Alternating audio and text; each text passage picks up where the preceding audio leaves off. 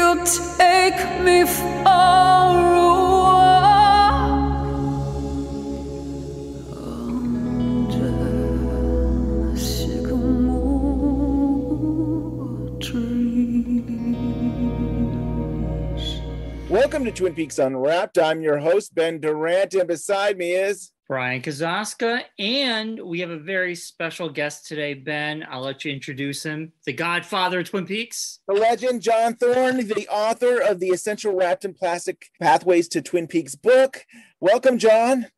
Hey guys, it's good to talk to you. Yeah, so here's something different that we're doing. The show is called Wrapped in Plastic Archives, Frank Silva. You got to give us some background about what all this is about. Yeah, I'm happy to. I've been cleaning out my files of all my old wrapped in plastic interviews and papers and audio tapes. And I've had the audio tapes of many of the interviews, of all the interviews we did for Wrapped in Plastic. And some of them I think are pretty unique, including perhaps one of the best interviews we ever did, which was with Frank Silva, who was the actor who played Bob in Twin Peaks. And so I managed to digitize it and send it off to you guys. And I thought it might be of interest to the fans out there for them to hear some of the actual interview we did with Frank Silva. I did republish the interview in my book. It was originally published in Wrapped in Plastic number 8 way back in 1993. I had it and I thought, I was just sitting here and the only people who ever listened to it are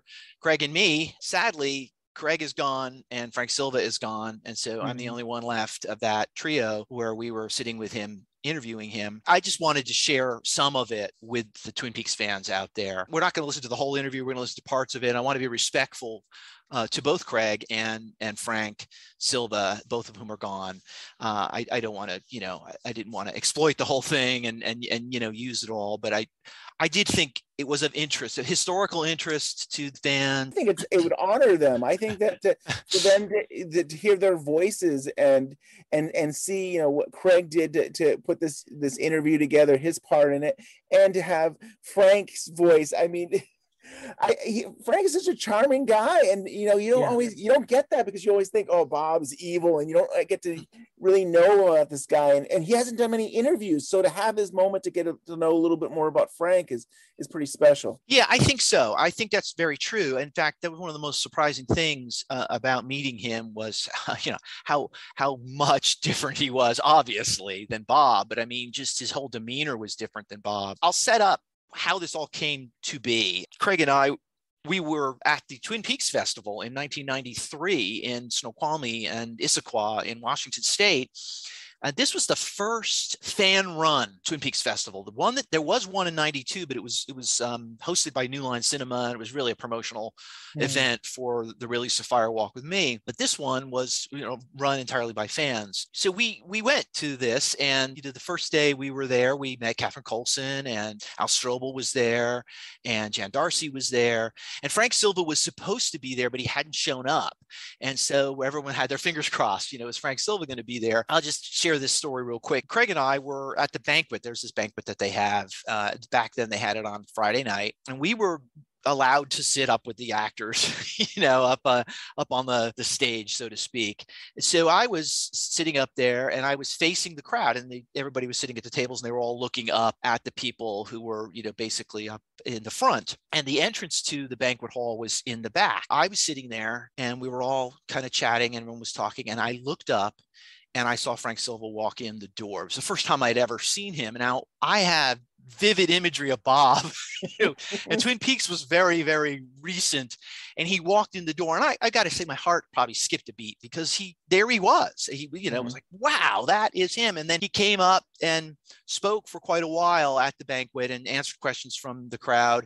I was about 6 or 7 feet from him watching him talk. And at one point he did the Bob growl and howl. It was literally sent a shiver down my back. It was just astounding to see him perform that.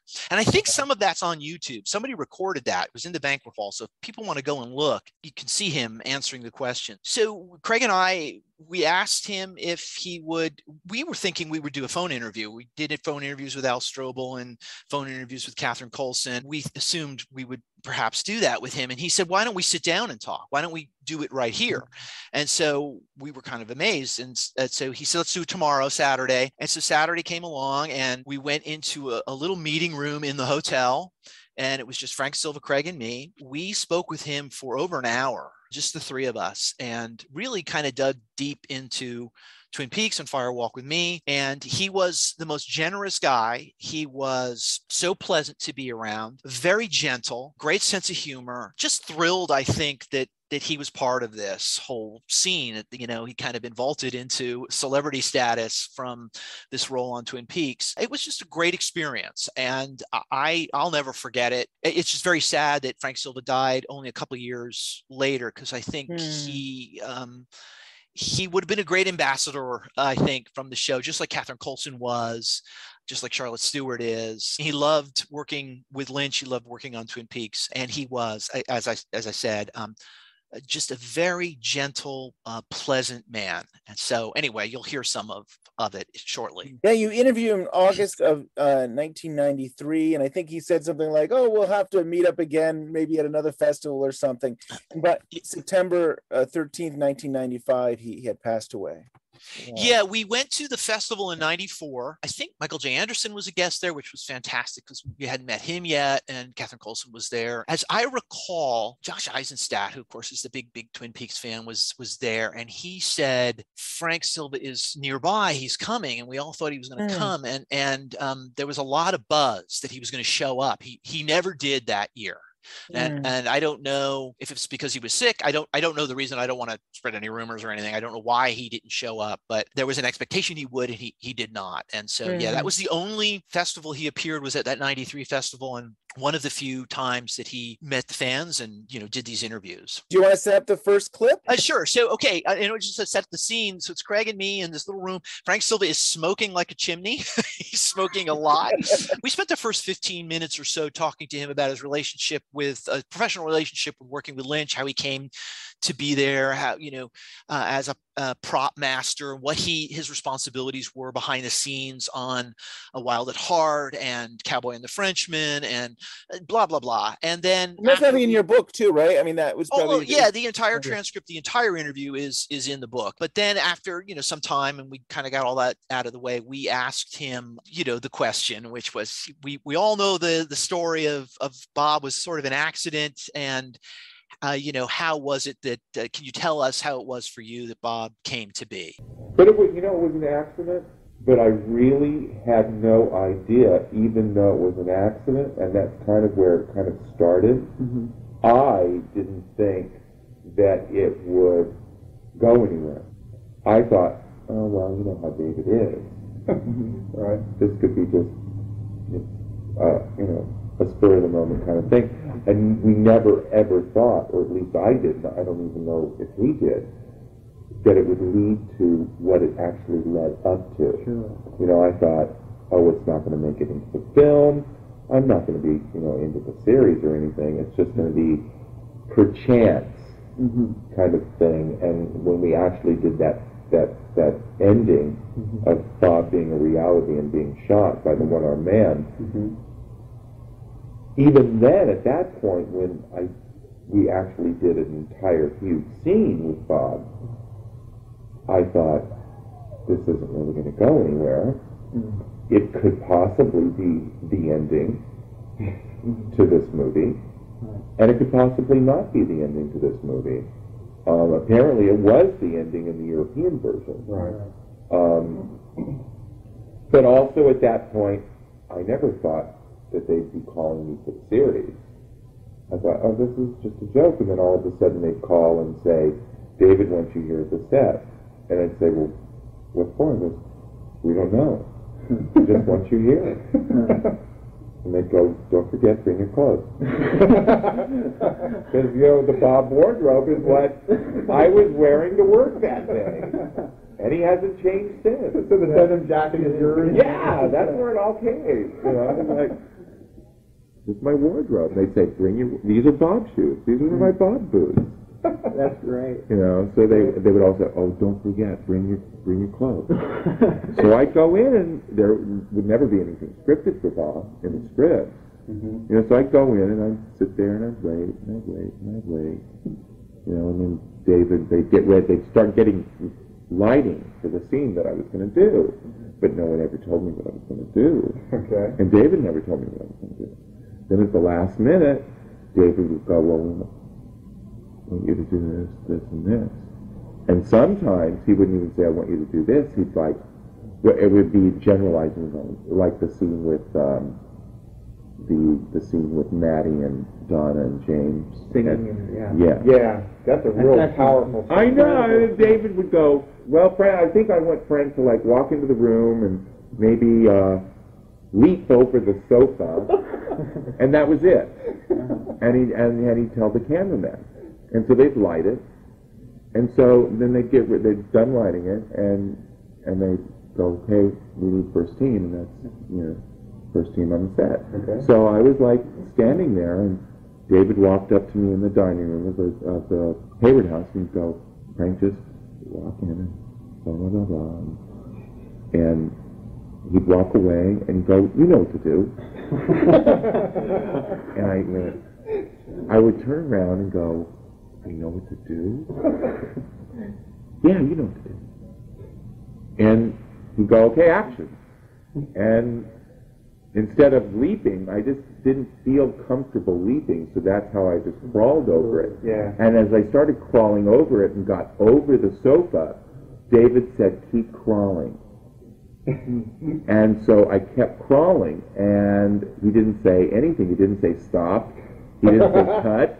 So I kept crawling, and I kept crawling. But I was always taught that you're not supposed to, like, look at the camera or look at the lens of the camera and all this other, because I've been told or been around films enough. Sure. So I crawled, and I kept crawling to the camera, and I never heard David say cut. So I crawled to the side of the camera, and just alongside of the camera, and David said, cut! And I kind of goes, that was great, Frank. Do it again. Crawl right into the camera. And I went, okay. So we did it in 2 takes. Incredible. Crawled right into the camera. So you're responsible really for a lot of that Bob. I guess the intensity, but see, and that's the thing, I really didn't know what Bob really was. None of us really did, and I don't even think David did. Mm-hmm. I mean, I certainly at first thought he was real, and who knows, he still could be. You know, he could still be reality. But I just thought he was this really whacked out, crazy guy. You know, intense, crazy guy. You know, so it was never really, David and I never really sat down and discussed this character, or discussed the characterization. He just said, you know, he would like say, well, you know what to do. When we were doing the murder scene in the train car for that dream sequence, he would just say, get down at that mound of dirt and play with the mound of dirt. Then he'd say, okay, now walk towards the camera, now scream. And, you know, it was just, it basically just kind of just, this character just kind of grew. Such a great voice. He's such a great storyteller. He is. You know?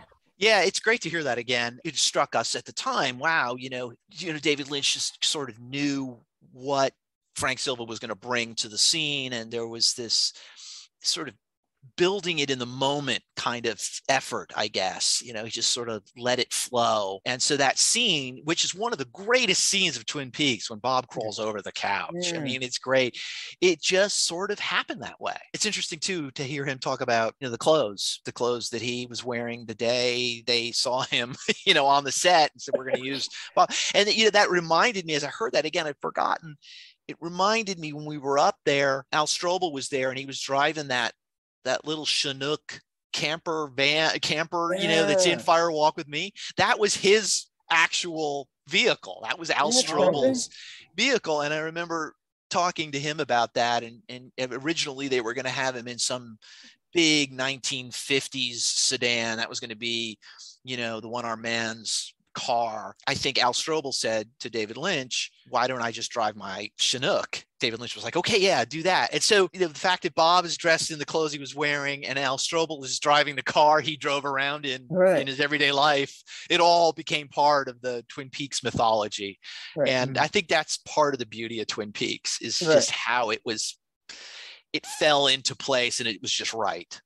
I think about Sharon Fenn, she's always said, oh yeah, she wore her own clothing, like at least especially on the series. She was like, I was gonna wear baggy sweaters. I was gonna wear my own clothing.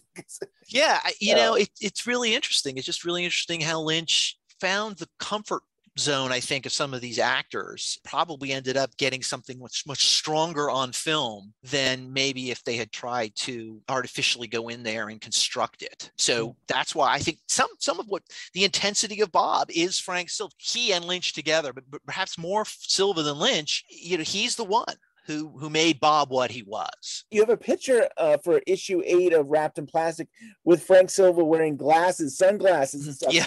I imagine you telling me the story. He walks into the festival and he probably has his shades. And I look at the shades and I think movie stars. yeah. You know, it's funny. My wife took that picture and it's floating around on the internet. Craig liked that and he chose that to make it the cover of issue 8. It is kind of an odd picture because it's not Bob because he's wearing those sunglasses. It's really Frank Silva. But he was wearing those glasses all weekend, and they're big sunglasses. Yeah. So, maybe he doesn't like the sun. Maybe he doesn't like the light. Maybe he's sensitive to the light. I don't know. I don't Hollywood know. Bob. Hollywood Bob. Oh yeah.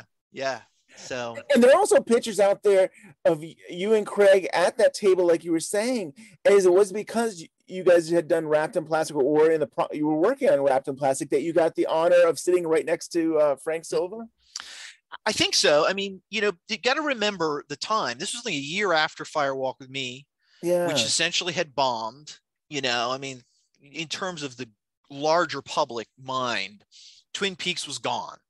There was only a core group of people who were still passionate about it. And so the show had been off for 2 years and the film, the show went off in 91. And so, you know, we had started Wrapped in Plastic. We were only like 5 or 6 issues in. And whoever was hosting, it was Pat Shook, I think, was the, Pat Coquell was the owner of the Double R. Pat Shook was the person who was organizing this festival. And she wanted to get the word out, and Wrapped in Plastic was there. And so it was all real fan generated. And she was kind enough, you know, essentially invite us to sit up at the banquet table, which was really, you know, a very nice honor to be there. And, you know, at the time, I'm just a young guy who's like loves my show, right? I'm not a big Twin Peaks fan. Here I am, kind of. For me, it was like Hollywood, right? Like, oh my gosh, I'm sitting up here next to Al Strobel, and I met Catherine Coulson that day, and it was just, you know, astounding. And I hope that feeling hasn't, you know, dissipated in me. I still, you know, I'm just amazed to have been able to meet and been in contact with these great people. Keep going back to that when we did do that dream sequence in the train car. That was a pretty powerful scene when we filmed it. Yeah. And when we did that, Bob to me was still, I thought, a reality. Before I did that, I turned to Cheryl Lee and I just basically told her, I said, look, we're going into the playpen. Let's just pretend that this is playtime now and this is not reality. And like I was talking at the meeting, there was a point when I was playing that scene where the reality for me that Bob I thought was a reality, and that the intenseness of his character, the intensity of being a wacko, crazy guy who has killed someone, to him, it was almost as if it was a sexual act. The killing was having sex. And to me, I was feeling, as I was doing that scene, that after the killing was over and the screams were happening, because the screams happened after the killing, not so much during the killing, but after the killing. What I was picking up on, and myself, was the screams of terror, but also of sorrow. almost like a release, and some of those screams in that cut, not in the maybe the stuff that visually got saw, but a lot of those screams ended in screams of crying to me. Yeah. It was almost screaming as a release to let the tears flow of remorse after what had just happened. And I don't know if David picked up on that, which I have a feeling he did, and he saw something there. That, wait a minute, that he did see, like maybe someone else, or Bob was someone else, or someone else was Bob. This was the remorsefulness coming out. Mm-hmm. And maybe he clicked that together and kind of bled, rather than Bob just being one, that maybe he was two, maybe he was three, or he was this entity that possessed people. Oh, so good. Yeah, it's interesting to see it from his point of view, and of course, you know, what he was bringing to the performance. Obviously, there's debate about when Lynch and Frost decided, you know, that they were going to make Leland the killer. You know, again, it's part of that whole organic aspect of storytelling of, you know, if Leland was the killer, then what was Bob, and how does Bob factor into that? And does Bob exist, or is Bob a mask? And so anyway, it's interesting to hear him talk about, you know, what is the reality of Bob from his point of view, playing this character, because he's trying to find some point of origin to, or groundedness to, what it is that he's playing. Every great bad guy has some kind of humane part of him. Like, I even think like Darth Vader, there's like, he cares about his son, you know what I mean? Like, maybe he was going for that too, that like maybe he was a ruthless, animalistic, you know, being, but there's still part of him that like maybe didn't like that he destroyed people. I don't know.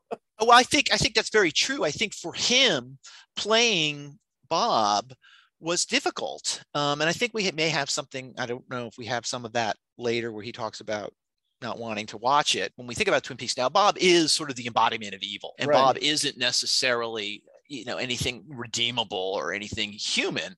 He is perhaps the evil that men do. And so as an actor playing that, that's got to be kind of hard. And he probably was trying to find something more to it, but ultimately Bob is this, you know, sort of force of evil who is memorable because of that Silva performance. You want to go to the next clip about killing Maddie? Yeah. So, you know, he was talking about in the previous clip, he's talking about the scene where he's killing Laura for the second season. I think it's the second season premiere, right? Where we see the death of Laura, which was difficult for them to shoot. And he's talking there about how difficult that was. But, you know, poor Frank Silva and poor Cheryl Lee, they have to do this scene essentially over and over again. So those two actors come back to do the death of Maddie Ferguson. And then, of course, they're going to come back and do the death of Laura again for Fire or Walk with Me. But I think of those three scenes, probably the death of Maddie is the toughest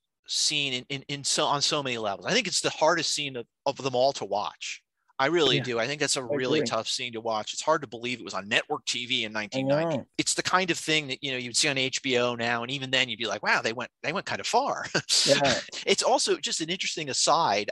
If you look at the original script of that episode where Bob's going to kill Maddie, the scene in the script is described, I think Maddie comes down the stairs and Bob turns and sees her, and then it cuts away. And they never scripted it. They never detailed it. This was all Lynch putting this murder scene together. And so here we asked him about what that scene was like and how it was to make it, and, you know, what direction did he get from David Lynch in how to perform it. There was a lot of sexual stuff going on between Bob and her. And in fact, the part of that killing scene is dancing with her. It's the slow dancing with her in the even the super slow motion. Right. And when we were doing that, David, his only direction was dreamy. I want it dreamy. Make it dreamy. And that was what he wanted in that scene. He wanted it dreamy and sexual and really slow and almost, as I take it, animalistic. I mean, because that's how I sense Bob anyway. Yeah. You know, he's more animal than anything. You know, so I played him more like an animal. You know, I wanted that feeling to him. But that was like the big thing for the dance thing. He kept saying dreamy for all of us. For when Leland did it, for when I did it, for when Ben Horn did it. Right. You know, but that scene was so horrific to do. Because I remember when we did the master of me doing it, I was so exhausted towards the end of the scene, because we shot it all in one sequence, the master. And at the end where I shove her head into Missoula, Montana. I mean, I fucked up the line too, but when I shove her head into that, I was so exhausted. We were both so exhausted. She falls to the floor. I was so exhausted and so into it. I fell to the floor with her in exhaustion over her body. And it ended with me kind of animalistic over the body, kind of licking the body, and hovering over the body. It was such an intense thing to do. And poor Cheryl Lee. She still had to do it 2 more times after that. And close-ups. Oh, yeah. Coverage. We had to do coverage on it, and she had to do everything. We had breaks, you know, taking turns, but she was like mincemeat. Wow. It's It's tough stuff. Yeah, it had to be tough to do. And you know, we all know, you know, we all know, I say this, but I think most, you know, fans know that, and Cheryl Lee has talked about doing that scene. We interviewed Cheryl Lee, I guess it was a couple of years later, and we talked to her about that scene. And I'm sure she talked about it a number of times, just about how hard it was. I think she says she went to bed that night and she literally fell out of bed the next, she couldn't get up. She was so tired from that intensity of that scene. You know, there was a little bit more to that clip, which, you know, it's not really important, but he does mention, you know, I did it, and Leland, you know, Ray Wise does it, and Ben Horne does it, and Richard Beamer. The 3 of them each had to do it.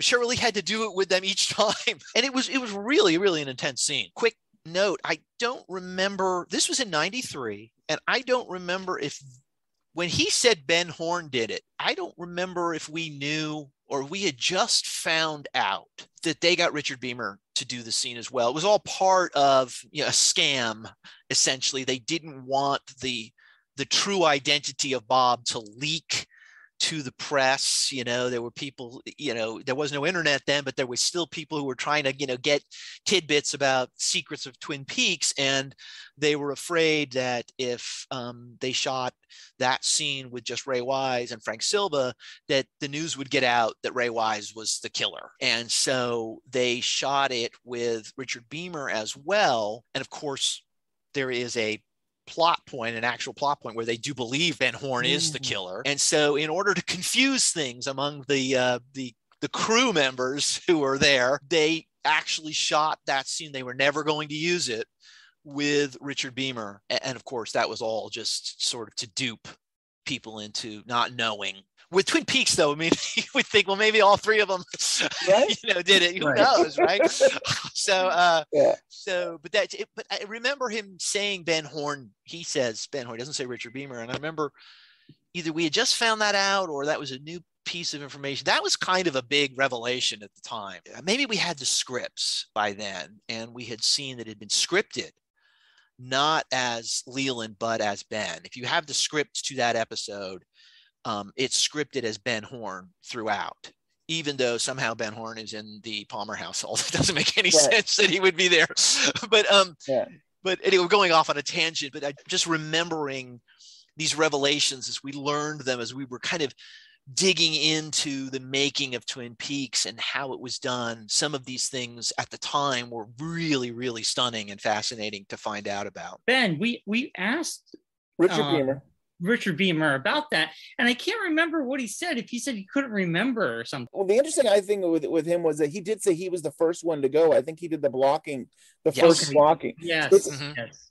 I don't know what it would have been, him, then Frank, and then Ray Wise. I don't know, but yeah. That is true, though. I think Lynch took advantage of this situation. Obviously, it was all for, you know, just again to fool people, but he used it as a blocking exercise as well. So he kind of knew how the lighting and the cameras were going to go with Richard Beamer. Now you remind me, Richard Beamer went first so that when they got to Frank Silva and Ray Wise, they were a little more ready for it to be what it was going to be in the final version. Could there have been footage out there to see Richard Beamer? I don't know. That would be crazy to see his version of things, but I'm sure it's all gone. The next clip, Frank working with Tim Hunter, director Tim Hunter. Yeah, you know, we were really interested in because he most of the interview and most of you know, Frank Silva's experience on Twin Peaks was working with David Lynch, but Bob did become kind of a recurring character. We didn't see a lot of him, but we did see him from time to time through the series. I still to this day think Tim Hunter was probably the second best director on the series. Tim Hunter was an established movie director and had done some great work. And so we wanted to ask him about what it was like to work with a different director, Tim Hunter in particular, and how it was different too than working with Lynch. I'd go in with David, and usually we got it in one take. Whatever I had to do was usually one take, if anything, two. But usually it was there in that first one. It was right on, it was perfect, and lighting was fine, hit the marks, and it seemed to be the right intensity.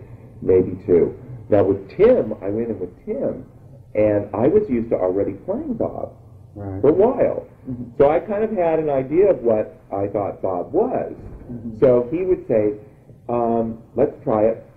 And I do my Bob thing, right? And then he'd go, well, Frank, let's do something with the hands. Let's do something with the hands. Let's do something strange or weird with the hands. So I, of course, okay.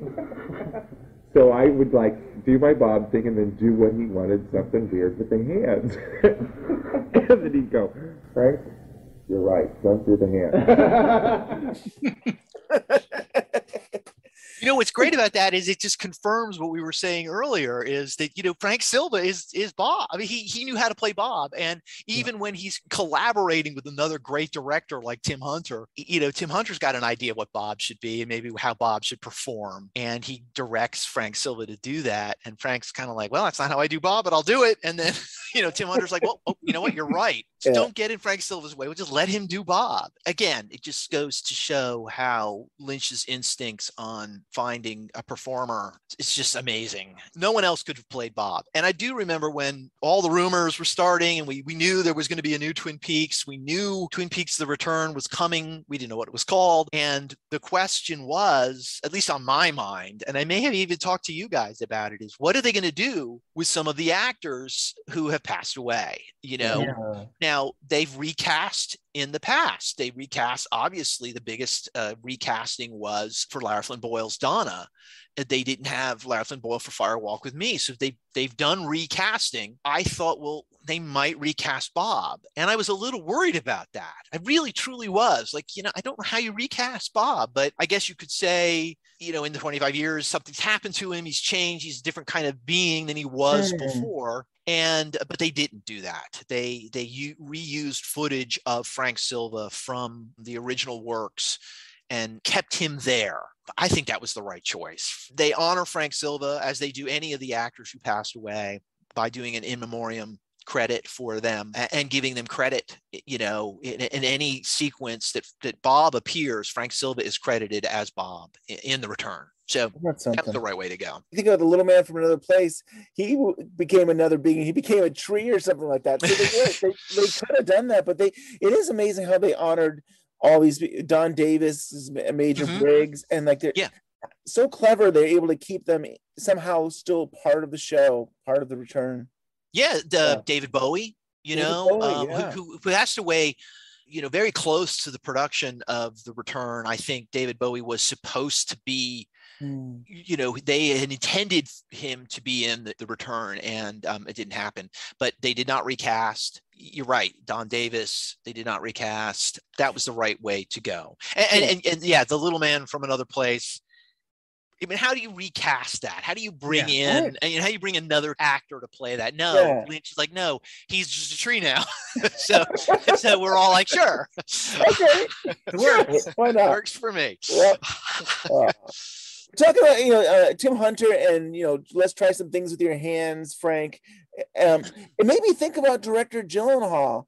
Is it episode 27? I'm not sure what episodes we're doing, but you have the whole pool of oil and you see the red curtains, and all of a sudden Bob comes out, and sure enough, and the whole episode has people kind of shaking their hands or something, but he does do some kind of Bob does do some kind of funky thing with his arm, or maybe it's not even a hand, then it's an arm gesture. But that's what it just made me think of. It's like, well, another director was able to Yeah, that's a great point. Yeah, and in fact, isn't that unusual? You do think of it; it's memorable because it is different. Yeah, Bob, his arm appears, right? It kind of phases through something, and then I don't know if it's like like a wave. He does like a wave, yeah. And the next clip is really, we get a little here about story about him working on Firewalk with Me, or maybe not working on Firewalk with Me. The interesting thing about this is we are in the location, essentially, when we're in Issaquah and Snoqualmie Falls in 1993.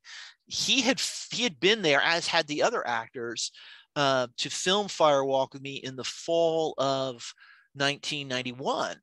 And so this was just 2 years previous. This was very, very fresh. Yeah. And that gets to just sort of another aside here. Some of these interviews that I have of the actors, they are very fresh in their mind. The events of the series or the events of the film are only a few years in the past for them. And so we all know our memories kind of change and fade and become a little distorted as time goes on. It's great to hear some of these fresh memories being relayed. And so we asked him about whether or not he had come up to film on location, and he kind of has a little funny story about how little he really did up there in the Seattle area. I came up for like 3 days the first time here to Seattle, and they were running so far behind that they never used me.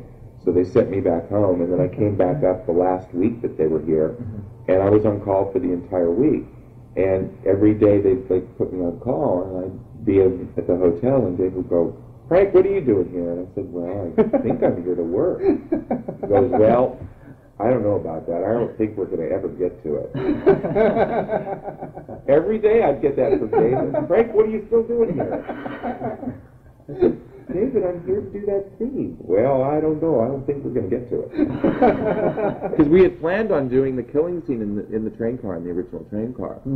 That was why I was here for that last week. We were going to actually do the murder scene here. Right on. But they did run out of so much time. In fact, I was here for an entire week, and the last day I was here, the only thing that I shot, when Leland's dumping the body in the river, and he walk away, turn and walk away, that's it. Wow. That's what I came here for. For like 9 days. That was it. And they said, well, we're going to do the killing scene in L.A. We're going to build it on the set. So basically that, and in fact, that was our last day of shooting, was the killing scene, the train car scene, Halloween. Really? My birthday. Yeah. That's crazy. A couple of interesting things there. So just in case anyone didn't quite get what he was talking about, there is that scene in Firewalk with Me where Leland has put the body in the water and he turns, and for a second we see Bob turning. That was it. That was the entire on location shot for Frank Silva, who was up there. Wow. But the other thing, I had forgotten about this. This is really interesting. Well, he says anyway that the intention was to film the killing in the original train car. Well, you may remember from the pilot, there's a scene where Andy's crying outside of the train car. And that train car really was up there in the woods. It wasn't long after that it was removed and it was gone. And I'm not sure the history. There's probably other people out there who know far better. In fact, there's probably some Twin Peaks fans who live in the area who could tell us. So I don't want to get the details wrong, but my recollection is that train car that they shot for the pilot was there, and they were hoping to use it again. They did not use it. They did build a set, did it all in LA. And then subsequent to that train car was removed, and all of that that area was gone. I don't remember if anyone was able to go in 93 to actually visit that site. I did not go. I went to see a lot of the other filming sites, many of which now no longer exist, like the Packard Sawmill and the Fat Trout Trailer Park. All of those things are gone. Yeah. And I don't know if by then the train car was gone too, but I wish it had not been. I wish we could go and visit that filming site. It'd be a great place to go see. I don't recognize that person up there. Because to me, it's not me. So I don't recognize him. Now I can sit and watch it. During the series, I had a rough time watching it. It really disturbed me. And it still disturbs me when I see it, but I know that that's not me. So it's like, it's weird, it's different. And it's kind of spooky. But I think any actor, no matter who they are, I mean, I think that would be like the roughest thing possible, is to sit and watch yourself on the big screen objectively. I think that's pretty scary. And I don't know how they do it. Another thing that I never did either as Bob, as the character of Bob when I was on the set, is when I went into the makeup trailer, and whenever I would get near a mirror, I wouldn't look at myself. I couldn't, even those mirror scenes, those were the most horrific scenes for me to do, was play those scenes looking at myself in the mirror, and doing those whole things was really bizarre. And another thing, doing Fire Walk with Me, that scene where I turned into Maddie in the train car looking in the mirror, when I did that scene, I went off into another plane. Something happened. Something happened when I looked into the mirror and did that scene, and David yelled, "Cut." And I walked away, and David said, Frank, come here, you got to see this. And I said, what? And they go, come here, you just got to see this. And David had froze that scene on the monitor. I said, David, I don't want to look at that. I said, I was in some strange place. And he goes, I picked up on that too. There was something happening that he saw, and I said, I don't want to see it because I was somewhere where I don't want to be again during some of those things.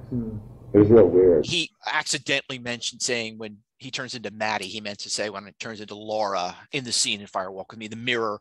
It's the scene we all, I'm sure remember. There's a mirror that I always thought you knew it was me. Yeah, and Laura's looking into it, and then there's a brief sequence, I think, where we see Bob. It's interesting to hear him. He's very grounded and serious about it. I mean, he recognized, I think, the kind of character he was playing, and it was a really troubling character. It really was. It reminds me of Frank Booth in Blue Velvet with Dennis Hopper. I happened to be able to see Dennis Hopper briefly do a Q&A and talk about playing this character who was beyond redemption in Blue Velvet.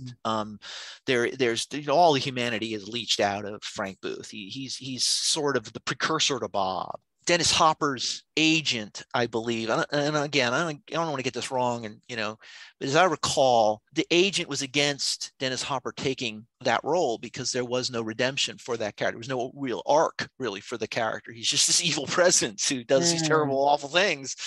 But I think Dennis Hopper understood what it was and was able to manage divorcing himself from playing this kind of very, very awful being. And I think that comes through when you listen to Frank Silva talk about playing Bob. Frank Silva was just such a nice man. He was so nice. And I think you hear that. I think you can hear that in his voice. Definitely. And it impacted him playing that. I think I've told you this story before, and I won't belabor it, but after this interview, I think we had gone so long, we had kept Frank Silva from getting his ride to the next festival event. He was supposed to appear at something. I forget, they had, the schedule of events, and the actors appeared at various ones. And so unfortunately, we had delayed him because we spent so much time. And so he needed a ride up I-90 to get to wherever we were going. And so my wife and I and Frank Silva got in the car, and we drove him up and drove him right past the Double R Diner and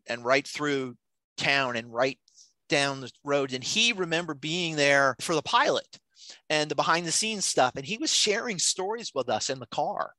And that was just a really incredible experience to drive around the locations with him, and he would point things out. And I know for sure we drove by and at least one person looked up and their jaw kind of dropped open because we were driving Bob through past the Double R Diner. Am I right? He was a set dresser, right? So he was actually back in the series. He was a crew member, right? I mean, well, for the pilot, he was, yeah, and he was responsible for dressing the sets and making sure that the set looked like David Lynch wanted it to look like. So, what would be on a desk, what would be on a table, what would be on the walls, things like that. And so that was his job. Yeah, so I think you're driving past the Double R, and I'm thinking Bob never went to the Double R. But then I'm like, wait a minute. If he was set dresser, he would make sure, like, well, what's happening in the Double R? Like, how is it going to look? Yeah, exactly. Any location we went to, if it was in the pilot, he had been there, not as Bob. In fact, I found some photos. There was a photographer who was on location when they were filming out on Bainbridge Island, where the big log is and the body is washed up, where they find Laura Palmer's body. And there was a photographer there who was taking behind the scenes shots. And I have a photo, and I'll show it to you guys someday. Hopefully we will see each other in person someday again soon. Yes. There's this shot of the crew and the camera and the makeup people all kind of down on the beach. Sheryl Lee is laying there. I mean, again, it's all very tiny figures. You can't really make everybody out, but they're there. You can see Mark Frost, you can see David Lynch, you can see Ron Garcia, who's the director of photography, and you can see Frank Silva standing there, and he's kind of leaning over looking at the body wrapped in plastic. And it is in many ways one of the eeriest shots, because at that point, he's a crew member. He has nothing to do with the story, performing in the story. And yet in this shot, it looks like Bob is there looking at the body, and it is a strange picture. But yeah, he was there on almost, I imagine on almost every scene they shot for the pilot. Frank Silva was there. So yeah, when we were driving him through town, he had stories. He remembered being there, and he could tell us things about shooting at night out on the road, James and Donna on the motorcycle, that kind of stuff. We're not going to get to it in this show, but I believe in your book he'll also talk about more detail about the is it a moose head, whatever the head is that for the bank. Deer head. Why is it on the table there in the pilot and stuff, and he goes into detail about that, which is so cool. Yeah, that's one of the set dresser stories that he had about shooting the pilot, and then the deer head that's on the table. I believe they shot that in the school. It wasn't, but it's supposed to be the bank, right? They get the safe deposit box. So little meeting room. Craig, and you asked Frank about if the show would ever come back, if they'd ever do a movie. Yeah, when we talked to anyone, we all knew the reality, although maybe we didn't. At the time, we didn't ever expect that there were going to be any more Twin Peaks, but we nevertheless felt like we wanted to ask the actors about, whether they thought there would be more. Maybe they had some insight we didn't know about. Again, at the time, we're very, very close to Fire Walk with Me. Fire Walk with Me had only been out a year ago. And there was rumor at the time that Fire Walk with Me had been designed to open up perhaps a series of films. Robert Engels had talked about, they kind of seeded the story with this backstory that maybe they were going to expand upon in future films. And so we asked Frank Silva about whether or not he thought there would be any more. I think there should be some sort of closure. Sure. I mean, I think it I guess it does kind of close it in a way, when you look at Twin Peaks Fire Walk with Me. But I also think that there's a lot of unanswered questions that people would like to know, and maybe finally put it all to rest. Maybe he is planning on doing something as a closure. Maybe that was an open ending. To be able to do a closure on it. I mean, I don't know. I think it could have that third trilogy. I think it could have that closure movie, with the first pilot, and then Twin Peaks Fire Walk with Me, and then that final episode to end it all. And maybe he is planning on it. I mean, no one knows with David. It's interesting to hear him mention it in terms of a trilogy.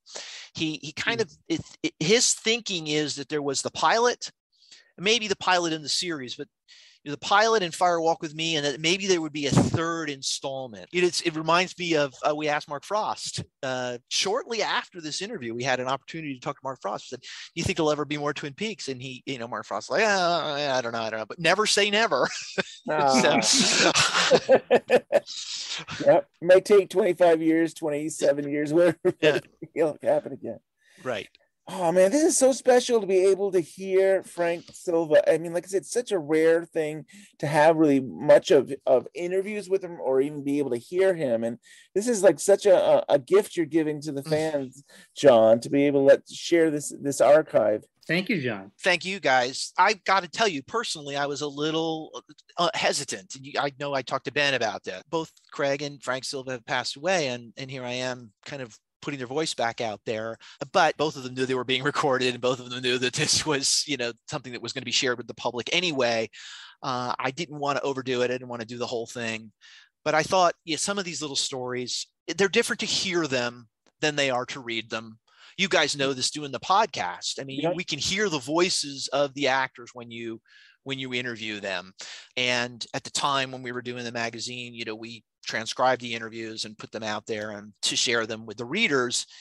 It's different when you can hear the voice of the person talking and get the inflection and get the emotion of what it is they're talking about. And this one was one of the few interviews that we were able to do with an actor or a writer in person. We did a couple. We did a great one with Harley Payton in person, where we were sitting just across, a table from him.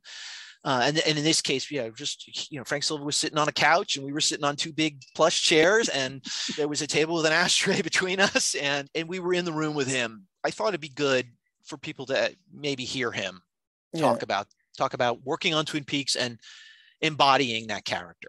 Awesome. That's so cool. Thank you so much for sharing. And maybe we should have asked you at the beginning, but it's almost 30 years ago that you recorded this. And I believe you had it on cassette. Did you say, I don't even know if this is going to play? I mean, no, exactly. That's exactly right. I had an old little handheld tape recorder, just like Cooper's, and that's what we recorded on. The sound quality is what it is because we were just recording on those little cassette tapes. It was only meant to transcribe, right? It wasn't even. It was never meant to. I mean, it was always meant to just listen to, transcribe, and put it in wrapped in plastic. Yeah. We transcribed it. Once we had the transcription, we felt like, okay, now we've made it more permanent, because who knows what will happen to those tapes. That they're not the greatest ways of preserving information, but nevertheless, I tried playing it on the old cassette player, and it just came out, even though I put new batteries in. I was like, I think I've lost it all. And I have interviews with so many people. I have a couple of David Lynch interviews and interviews with some actors who've passed away, Don Davis and Miguel Ferrer. I bought this little cheap, junky little thing where you plug it into your computer, and you just plays it in and digitizes it. So, and it worked. It sounded pretty good. And I texted Ben. I was like, Ben, guess what I'm doing?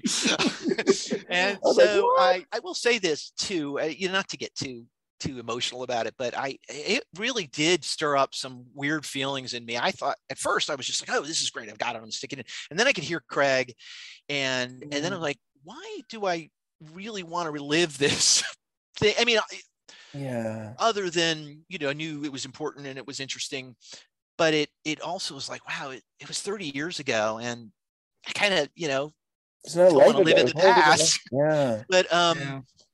But anyway, I wanted ultimately to preserve these interviews, and so I've done this one. I've done a whole slew of them. I've tried to get them so that they won't, if the tape breaks, that's it. It's gone. Right. So I'm amazed it held up that long. I am. Yeah.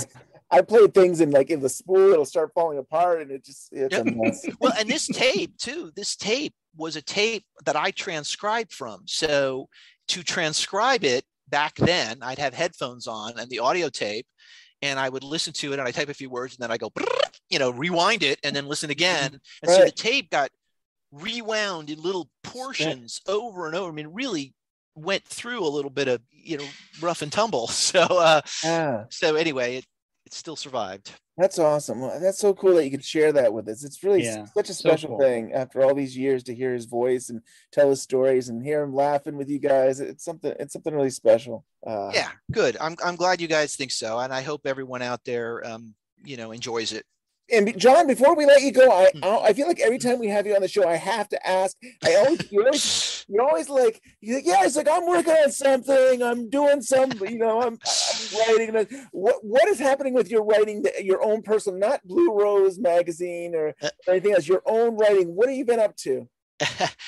Not much. The reason why is okay. So, and I've mentioned this on other places too. So I kind of finished writing in January. And I handed it off to Courtney Stallings to do a copy edit. And I think she's been very busy. I told her there wasn't a huge rush, but now it's starting to weigh on me a little again. I'm like, I need to get moving because it's essentially done. I wrote a book on Twin Peaks: The Return. And okay, you know what? I'm going to give you guys a scoop. I'm going to tell you the title. All right. Okay. The title is Ominous Whoosh: A Wandering Mind Returns to Twin Peaks. Wow, nice. I like it. I like it a lot.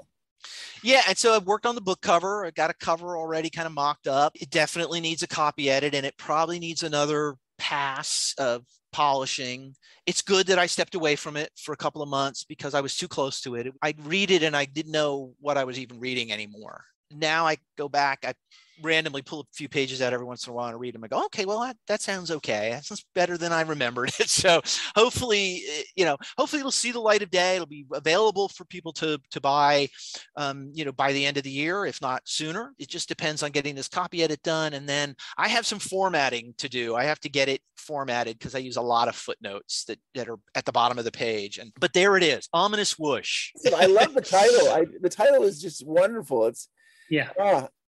Thank you for sharing the exclusive there. So, I mean, we thought you were working on a book. It sounds like it's close. It's coming.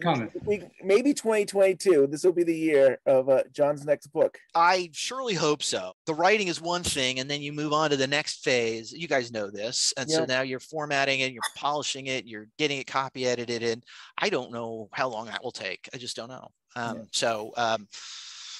And if you're ever interested in coming back on the show and doing more of these archives, if we do more of these things, you'll have to keep updating us on the book as well. Yeah, I mean, I do have some other interviews. You guys and I can talk about, what might work or might not. And I guess we can see if people like this. I have a lot of interviews that you guys, that you've guys talked to the actors. But I've got a few. You said it here first. It's like it's not. I mean, when we really were doing the show and we would get these interviews, constantly we have these interviews. It's like, that was 25 years ago. I don't remember this. I don't remember that. And it really is. It was constant, that thing. It's like you try to edit between that and say, okay, what do you remember? And you have things that really were like only a few years after the show, after the film. We'll talk some more. But I have a feeling the fans would definitely be interested in more if you'd want to share. Yeah, for sure. John, before we go, what's your stuff on social so people can get a hold of you? Yeah, basically it's Twitter. So you can go and find me on Twitter at Thorne WIP, THORNEWIP. That's where I post Twin Peaks stuff. And I know we weren't going to mention the Blue Rose, but just to let you know, there is a new issue of the Blue Rose coming out. It's about the 30th anniversary of Fire Walk with Me and the 5th anniversary of The Return. And I think you probably talked to Scott about it, but I wrote a little thing about memories. And interesting that we're talking about memory. I wrote a thing about how we kind of misremember things about Twin Peaks and the theme of memory in Twin Peaks: The Return. So nice. Yeah, we just recently had Scott on, and he mentioned that he was co-writing an article with you. Yeah. And I think this is the first time, and you guys have been doing the Blue Rose magazine for years here now, and this is the first time you guys have co-written an article. Yeah. It was Scott's idea. He wanted to do something about how The Return may have or may not have affected television, and so he made a good first pass on it and put the core in, and then I added. Really, all I did was just find some great quotes from other TV writers and kind of make the argument that Twin Peaks has had an impact on creators out there. So yeah, it's pretty good. Pretty Awesome. good stuff. That's great. Can't wait. Can't wait for the. I think you buy it. There's 2 issues coming out for the next year, I think, and you can get them. You can buy them together at BlueRoseMag.com. Right. All right. Well, if you like this episode and you want to hear more from John Thorne's from Wrapped in Plastic Archives, give us an email at twinpeaksunwrapped@gmail.com. You can follow us on Twitter at Twin Peaks Unwrap. Like us on Facebook, and we're on Spotify, iTunes, everywhere at this point. And we'll be back maybe next month. Maybe. Well, the song was heads up, tails up, running for you, scallywag.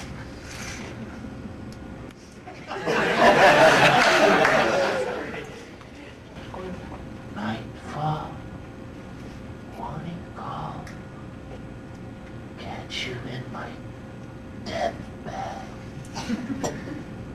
That's it for the song.